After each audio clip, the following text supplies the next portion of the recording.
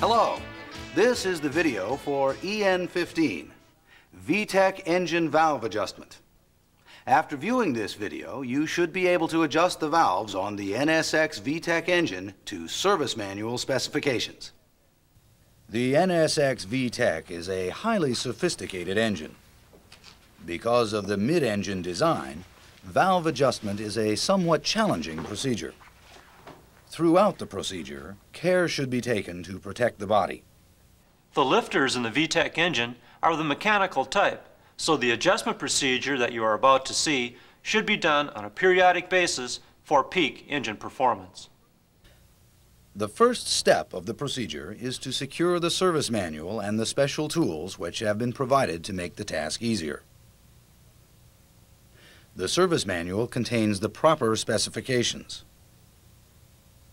Tools include the feeler gauge, valve adjustment tool, and mirror for easier viewing. Before adjusting the valves, a V-TEC inspection should always be performed to ensure that all of the V-TEC mechanisms are operating correctly and are in the low speed position. The adjustment point for the NSX is done directly on the valve or toe end of the rocker arm. And the clearance measurement is done between the cam lobe and the rocker arm.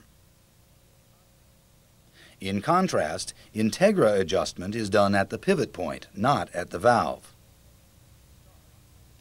Start by setting the engine at top dead center for the cylinder to be adjusted. Note that the top cover of the camshaft has a curved surface to act as a socket guide in locating the adjustment point. Now loosen the adjuster mechanism.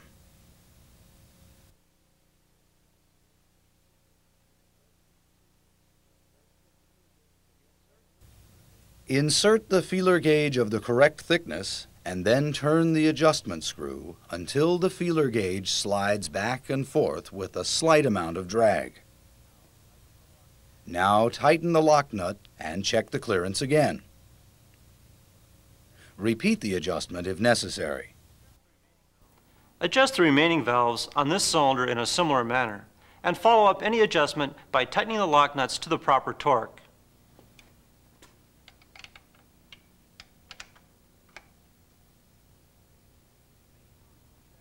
Make sure you check clearance after torquing the lock nut. Now that you've viewed the video, retrieve the items called out in the What You Will Need section of the module. Then go to your workstation and practice the skills outlined in this video until you feel comfortable with them. Then be prepared to demonstrate those skills for your instructor.